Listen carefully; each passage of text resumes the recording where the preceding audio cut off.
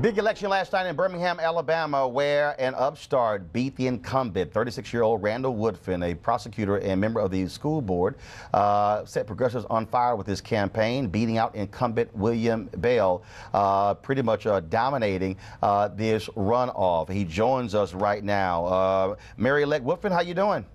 Hey, Roland, good morning, brother. How's everything going? Doing great there. Glad to have you on. We missed to have you on last week, but we got you on the phone now. You got 50% of the vote last night. Your opponent hit you, said you were inexperienced and not ready to lead. Obviously, you have been mayor-elect for a few hours. What's the first thing you're going to do coming out of the gate as mayor of Birmingham once you're sworn in?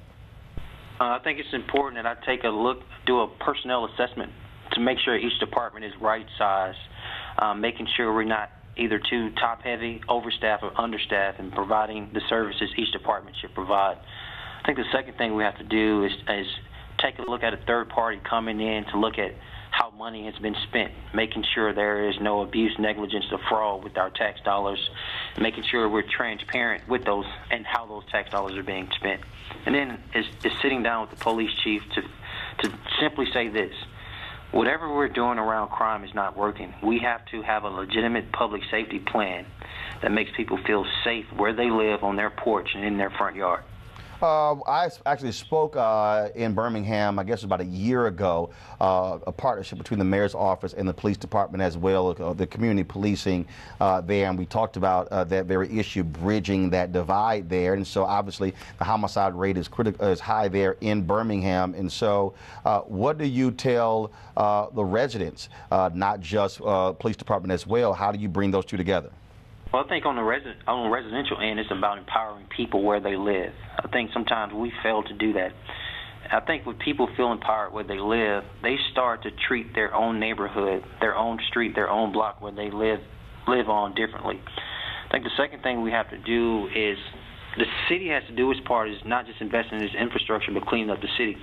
And people act differently where they live if they know they have a partner at the table that has an interest in making sure they feel safe by simply cleaning up their area. I think the third thing we have to do is wrap our arms around our young boys, around this notion of what empathy and conflict resolution looks like before they become adults or teenagers. Last question for you. Of course, you're 36, Mayor Bell is 68. You get a whole bunch of young versus old.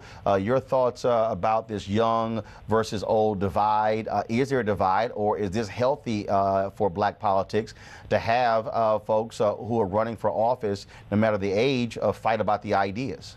And I think it's a silly notion, Roland. That's my honest opinion. I think where we are, not just as a city, but as a country, where I am, not just a candidate, but as a person. I grew up in a household there were never less than 8 people in my home, 4 generations. There's no such thing as a Generation Boomer versus Generation X or Generation X versus Generation Y.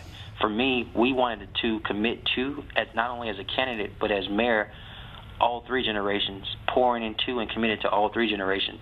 If anything, the expectation I have is for Generation Boomer to pour into, invest into, and be intentional about passing the leadership torch to X and Y. All right. Well, Mayor-elect Woodfin, Mayor Bell was always a frequent guest on this show. He was always welcome, and so you'll have the same courtesy. So when you come to D.C., we'd love to have you there here on the set with us.